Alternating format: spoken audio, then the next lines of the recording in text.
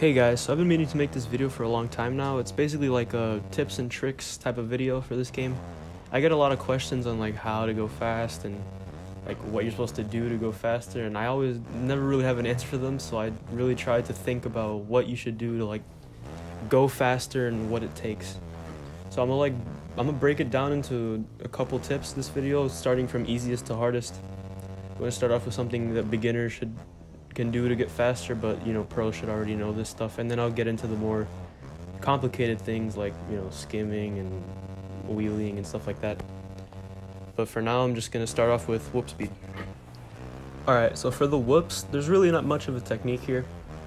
Really, all I'm trying to do is help the beginners out with just a little tip that if you use 5th gear in the whoops, it's much faster.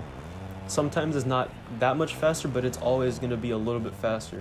For example, on this Arlington track, it's not that much faster, but it's definitely faster. And if you do it on all whoop sections, for example, Seattle and stuff, you'll go much faster and have an advantage over people that do not do 5th gear whoops. For example, here, I'm following my ghost. I'm going to do the whoops in 4th gear, and you're going to see that my ghost pulls away just at the end a little bit. See? 4th gear, and he's kind of pulling away. That's pretty much all I wanted to say for the whoops. So let's move on to the next tip. The next tip is going to be gear choice. Now, by this I mean you figuring out what gears you should use and when. It's not easy to separate yourself from the competition in this game, because it's definitely kind of an arcadey type of game. It really takes a lot to put serious time between you and some of the other best guys in the game. So the main thing, especially me, like whenever I want to figure out how to do a track better, I don't worry about how I'm hitting lines. I'm worried about the gears I use. That's going to create the biggest difference in whatever line you're going for. Like just doing a section of gear higher, gear lower, stuff like that. That I'm not going to tell you like exactly which gear to use where, because it really depends on the track you're doing and the gearing you use. Now for gearing, I really recommend use medium or short. I never use long. I don't really see when you should use long, because it's really hard to get out of 2nd and 3rd gear when you use long gearing. But yeah, it's just like figuring out what gear to use. For example, if you use medium gearing, always use 2nd gear in the corners, except sometimes you might want to use 3rd if it's a high speed corner, you're coming in really fast. You could use 1st gear for flat corners, coming out of like tight turns, get that instant power. It really just depends. That's really just all it is to the gear. It's not really a tip, it's just a little heads up, you know, you should start practicing and stuff like that. Alright, now this is a big one. Getting the front end up. Now basically the reason you do this is to create more momentum. When you drop the front end, if you're looking at the clip right now, whenever I get that front end up and then drop it, it kind of jolts my character forward. And that's what we want. It keeps you low and jolts you forward. So the way you do this is you approach your step on. Do it on like step ons and small jumps, like small doubles or triples. You approach it, you kind of get the front end up just before you're about to step on, and then you release your sticks. Right when I release the sticks, the front end will drop down. It's not as hard as it seems. It does take a little bit of practice, but it definitely becomes second nature, or however you say it, whatever. It becomes that eventually. It's a very important thing you do, because you could do it in lots of sections. You drop the front end and you could do so much with it. You could step on quicker. It helps you stay low in sections you normally wouldn't stay low by scrubbing. It's a really key thing to do. If you watch any like the best guys in the game do their races and stuff, you notice they do this a lot, and it's for good reason. It's just it gives you so much of an advantage over whoever's not doing it. I wish I had clips to show you of me doing it in races, but it definitely is just a huge advantage overall, and a must learn if you want to really start putting fast times in. A good track to practice this on is Oakland. It has good lines, like this whole section here from the sand to the step-ons. You could literally do it on every single jump, and it's definitely one of my favorite sections in the game to practice on, and it's definitely how I learned it on this game. It's a lot of good fun. Real quick, I wanted to talk about the air physics, how to control in the air. Now, this is up to you. You really have to figure out your own style of doing it that are just as effective. If you watch me ride, I'm doing almost as much in the air as I'm doing on the ground. Like I'm moving in the air, setting up for the next corner, trying to point my bike in the direction of the corner. And it's all this stuff is really important, so it helps with consistency if you could just have your bike stable in the air and just balancing the left and right sticks perfectly. Like for example, on this sand jump, I'm sticking outside, then I'm skying it and using the left stick to stick to the inside. Stuff like that you could figure out, and it really helps not only drop your time, but it helps keep you consistent. Because I noticed lots of crashes in this game are definitely due to the air physics. It's really tough since it's brand new.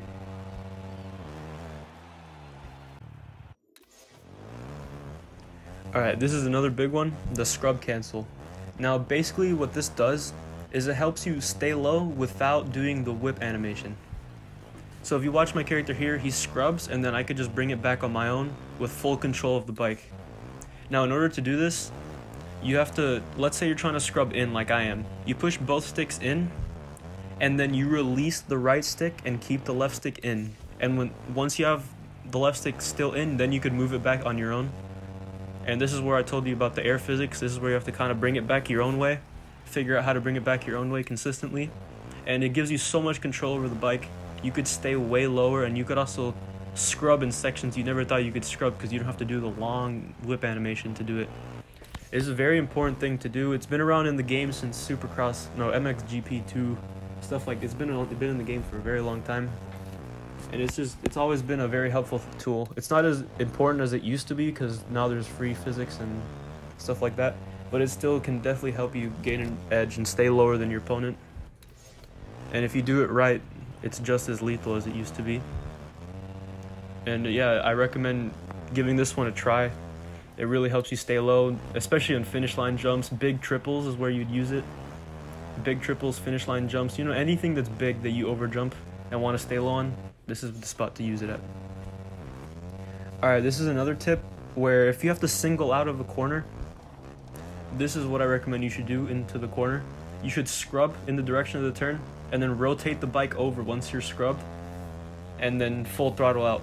Now scrub the way I taught you, how the scrub cancel, scrub like that and then rotate the bike with the left stick. This is a really cool thing.